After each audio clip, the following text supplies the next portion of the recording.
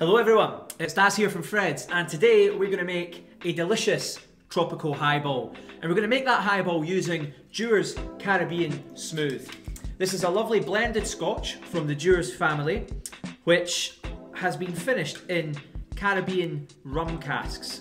So we're going to play on these tropical fruit notes and these tropical vibes and create something nice and tasty. So to the whiskey, what we're going to add is 50 ml by the way of scotch, about 100 ml of pineapple juice.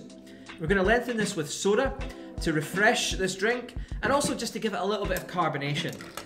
A little bit of zing on the top, a little bit of fresh lime, and then a pineapple leaf, just to remind us of these lovely Caribbean rum casks that have been used to finish Dewar's Caribbean Smooth.